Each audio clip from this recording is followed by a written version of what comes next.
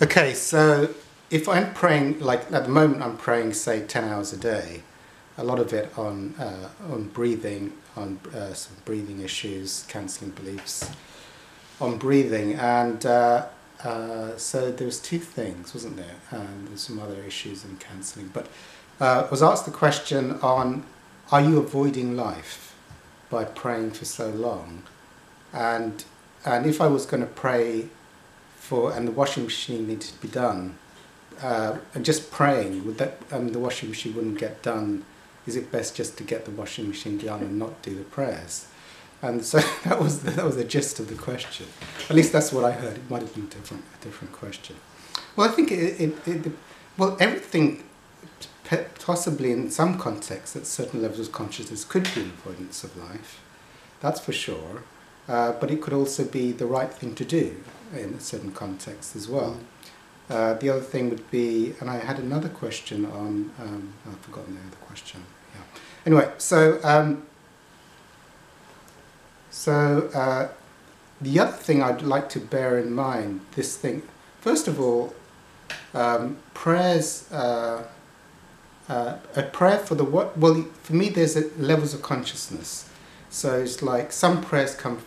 A prayer like God help me win the lottery, and doing that for 10 hours would be like, I would say that would be more likely to be like an ego motive or manipulating God to get an ego outcome. So the prayer would be used as a magical means to get what the ego wants. So to expect divinity to give you a winning lottery ticket, for me, wouldn't be, and the ego might think genuinely that's a thing that God should be doing. So then I would say that would be the wrong use of prayer, to get the lottery. To get the washing machine, the washing needs to get done, you've got to get to work. Would I, well, here's the thing, I guess I'll answer this question. And I have people I help in various 12-step fellowships with addiction. And I often get this thing of, I'm too busy to do spiritual work. Life's too hectic, I haven't got time. And I usually answer the question, and I tell them, like, this is a kind of a wisdom that's known by old-timers in 12-step groups, which is repeated. It sounds like the opposite of what a normal person would believe, which is like, the more I get spiritually connected, the more gets done with no effort, and the more things miraculously get done. And the more I'm spiritually disconnected and do less spiritual work, and the more I try to get done in a spiritually disconnected state, the less gets done, and it's more effortful, and I burn out. And so, so this is a thing I usually get with, like, attending spiritual groups. And I tell them, and I was actually saying this to one of my people I was helping with a certain addiction.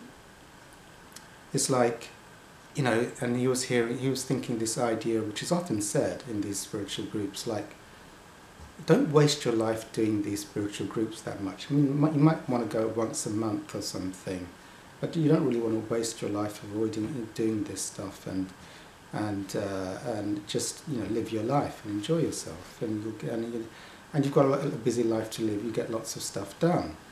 And so I said to him, like, I actually find that the more spiritual groups I go to, and the more I spiritually connect, and the more I pray throughout the day, and I feel more spiritually connected, more gets done, and it seems like I don't do it, and it miraculously gets done. And I prefer a life where things seem effortless and miracles tend to happen, rather than being in those states where there seems to be a lot of things that need to get done, and I'm struggling to get them all done. So I choose, and I'm quite happy. I still would rather the thing of doing work sounds like a laborious thing. It's not to do the work, it's to get into those spiritual states. And the spiritual states, in my experience, once I'm in them, everything gets done and it's not me that's doing it, which is sublime. So, and I don't actually like the states where there seems to be a lot of stuff that needs to get done and my ego has to do the work to get it done. So I'd rather do if I'm not in those states, I'd rather do the spiritual work to get into those spiritual states so the flow can handle it, rather than... Now, sometimes the answer is practical. I mean, it's like there's the washing has to get done, so I'll just put the washing on and keep... But usually something will happen, like I can pray and I can switch the button while I'm praying, you know, or cancelling the beliefs. So it doesn't necessarily go that I have to, or I can say the Lord's Prayer while I'm putting on the washing machine. So that's how it usually goes. So if there's work, I'd still rather the work be done without me being there, if that makes sense to anyone who's been in those states. And I'd rather, and also for me, it's the thing of, there comes the resolution, I think, for, at least for me, and it seems obvious from listening to enlightened teachers, that you have to break levels of the ego with faith, and going to extremes to get to the next level of dissolution of the ego, where the ego will always go, but you can't do that, because either your life will fall apart, you will not function, what will people think of you, you won't be able to afford the groceries, or whatever it is. And that's usually one of the testing grounds. It's like, I think, so it was like, yeah, I think there was a story of like Hawkins was on a rock, and he was just going to sit on that rock and bliss out until everything was finished, you know, and he was doing that. It's sublime bliss. It didn't really matter if the body dropped over. So it's like that complete, like, you know, it's just going to be me and this rock and enlightenment, you know. And I still forget what he said was why he's not on the rock. But it was like, that was it. That was like this level of commitment. It's like nothing in this world is going to stop me from going all the way. And even if the body drops over, so what? There is nothing in this world that's that. And I think in those states, when you reach those levels of consciousness, it is a bit like forget the washing kind of thing, you know, because it's like there's a burning to be free, and the thing that the ego thinks needs to get done to stop that isn't really seen as it's more seen that life is is seen the ego as an avoidance to get into that place, if that makes sense. There is nothing in the world. It'd be like, well, the ego goes, well, what about the washing? What about feeding the dog? What about getting an umbrella before you sit on the rock forever? You know? So it's a bit like that. So there's different levels of content, and then on a certain level of content, I mean, if you're like spiritually at certain spiritual levels of consciousness, it is the right thing. It would be an avoidance. Yeah, it'd be like, well, you're not a guru. You're not enlightened, you're not ready for doing that type of thing, even though other enlightened teachers have done it. You really need to get the washing done and sort of like, you know, do whatever. But I think as you spiritually evolve, you find if there's things in life that need to get done, you find ways of doing them and staying spiritually connected. So it's not necessarily either or. So I could, you know, like with some prayers, you know, I cancel my belief in breathing difficulties. I'm an infinite being, and put the washing machine and eat at the same time. Because not necessarily, it's like, well, if I'm gonna, and sometimes there's a thing of like at certain stages, you start to get, and I mean, I also had the benefit, I think it's a benefit of being a hypnotherapist and realizing what a belief means and how much it requires to undo a belief system. A belief is something ferocious from the ego. It's not going to, you know, it's not going to give up a belief that easily, usually. Ferocious, it can be really, really ferocious.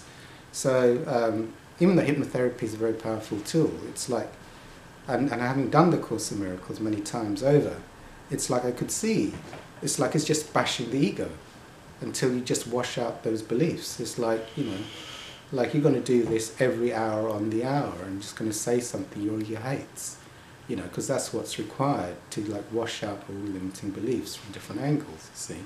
So there's a kind of like a bloody mindedness which the ego hates. It's like, no, I'm not going to do it every hour. No, I'm not going to do it every 10 minutes. No, I'd rather do something else. Taking a break is healthy. putting the washing on seems like more enjoyable than praying for another hour. So it's like, but there's different contexts to it. So yes, and there was another question. I think I remembered it. Do I remember it? Is it avoid? Yes, superstition. Yes, that was superstition. It was a different question. Like, is it possible that I've got a superstitious belief? Like, if I don't pray for 10 hours, I'll get hit by thunder at the end of the day or something like that. You know, I need 10 hours. If I do 9 hours and 30 minutes, something might go wrong. And I think that could also be a case, and which would be then I'd need to cancel that belief. I'd probably cancel that belief for 10 hours to get rid of it. I go, oh God, you know, I've got to keep cancelling this belief for 10 hours a day, that I have to do 10 hours a day until I don't feel that any longer and I'm free of that belief. So I'd probably be doing that for 10 hours a day. But the same thing would still work, because you know when you're free of something. Because you know it's like, okay, I've got this belief that if I do like 9 hours or even 1 hour, I'm going to be hit by thunder. I need to do 10 hours, and then I won't be hit by thunder today. So they've obviously got a limiting belief in there. I'm superstitious about it. So I'll probably do 10 hours just to make sure do I still have that belief? Okay, I'll do another 10 hours. But that's how I find things go. There's a certain time when you find it's neutrality, it's like it's rubbish, you know, and then you can stop doing it. But you have to do the work until you get to that point. And if you suspect, it's like the Holy Spirit will tell you, look, you've got this limiting belief. So you need to work on that limiting belief, because the only reason you're doing 10 hours is out of superstition rather than limiting belief. So anyway, I think when you're doing spiritual work, especially the Course in Miracles, the Holy Spirit would eventually tell you, like, you're just doing that out of superstition. You're not really doing that for enlightenment, you know. But sometimes it could be genuine. That's what's required. Sometimes these levels of bloody-minded spiritual work is required to let go of some stubborn stuff. And actually, what's happening when the ego's going, don't do another hour, put the washing machine, don't do another hour, because this is probably just superstition. It's actually the ego trying to not make you do another hour and break the belief, you see. So it can equally be the opposite thing, it just depends, you see. So different contexts, different levels of consciousness, there's also different levels of experience that go on. But I would point to my thing of like, and Hawkins talks about it as well, as power versus force. It's like, if your ego thinks it needs to get things done in the world, what you're using is ego force to get them done. So your ego will have to expend effort getting those things done. It's a chore. It's a doing. It's not effortless.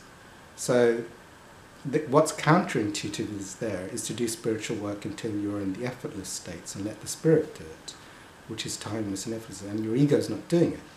So, so that's the method I prefer. And when I sort of this thing when I'm helping people in active addiction, is like I urge them, you want to be. It's more important to get your spiritual vibration, your consciousness level up through the spiritual work in the beginning, than getting all the urgent things you think you need to get done and not doing the spiritual work.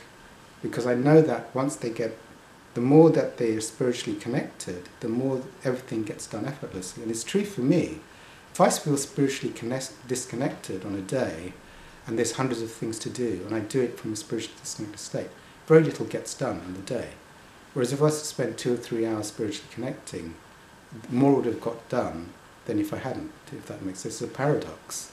So often I'm trying to, if there's a lot of stuff to do, I'd rather go into, spend the time getting into a spiritual state than trying to do the work from a spiritually disconnected state. That's my experience.